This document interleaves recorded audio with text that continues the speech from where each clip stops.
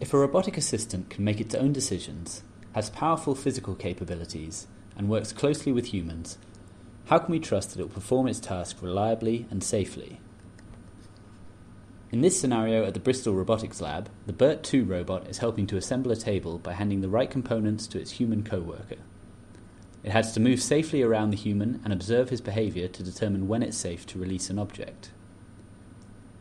We can test the robot in realistic settings, but it's not possible to test every conceivable scenario. The human and robot both have a wide range of behaviors, and even subtle movements can have a significant effect. Simulations offer a way to run many more tests, but they are not perfectly accurate models of reality, and there will still be limits to how many tests our computers can run. To go one step further, we can use formal verification techniques. Specialized software tools can examine every possible scenario and say conclusively whether the robot will satisfy its requirements. But in practice, these methods only work for highly abstract models of the interaction, so there is a risk that important details will be omitted or modeled inaccurately. The RoboSafe project has explored how we can apply these three techniques individually and in combination, taking their different strengths and weaknesses into account, in order to provide a more confident assessment of a robotic assistant.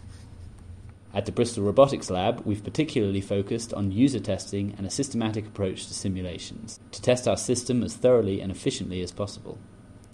We've shown that advanced verification techniques from the software and microelectronics industries can also be applied to collaborative robots.